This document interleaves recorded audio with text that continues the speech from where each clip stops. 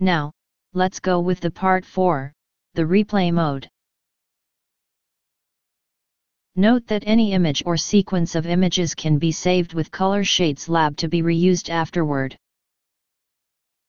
To save images, click on the Output button in the upper bar and choose Image Output.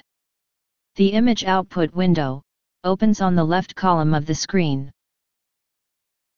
First click on the Image Choice button. Then select the images you want to save and their formats. The raw image, the color image and the processed image can be saved in PNG or TIFF format. The flat field and dark field can be saved in TIFF format only. The single band images, or hyperspectral cube, can be saved in PNG, TIFF, TIFF9, or ENVI format. Choose a generic file name. You can add the time and an increasing number to the generic name of the file.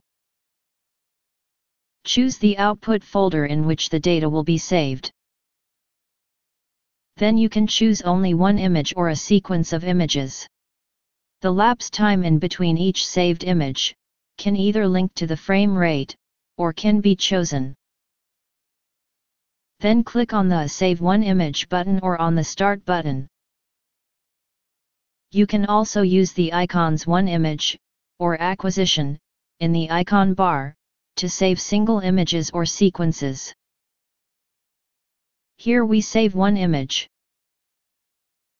Now, how to use the replay mode. Disconnect physically the camera from your computer. Click on the Source button in the upper bar and choose Replay. The Replay window opens on the left column of the screen. In the drop-down menu, choose the camera with which the image or the sequence of images to be replayed have been taken. Connect this virtual camera with the Connect/Disconnect button. Then, load an image, or a sequence of images. Please note that only the raw images can be used in the replay mode. If you load one image, only select a raw image file. If you load a sequence of images with the Load Folder button, please note that the folder must only contain raw images. Nothing else. When the raw image is loaded, you can process it in the same manner than explained in the part 3 of this tutorial.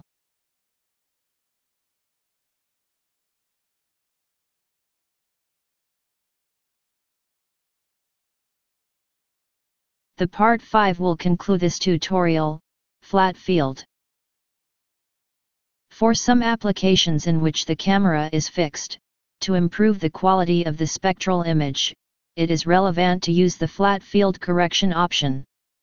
This option allows to correct the non-uniformities of the whole measurement system including the camera and the lighting source. It is particularly suitable for sorting applications. The flat field correction procedure consists in imaging the background of the scene. This background has to be homogeneous.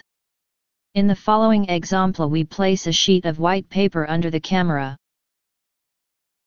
To apply the flat field correction, first click on the white icon marked FF in the icon bar. Then obturate the camera and CLCK on the black icon marked FF. Then you can apply the flat field correction with the loss icon marked FF. When applied, the color image appear highly homogeneous. The spectrum measurement all over the image is then highly improved.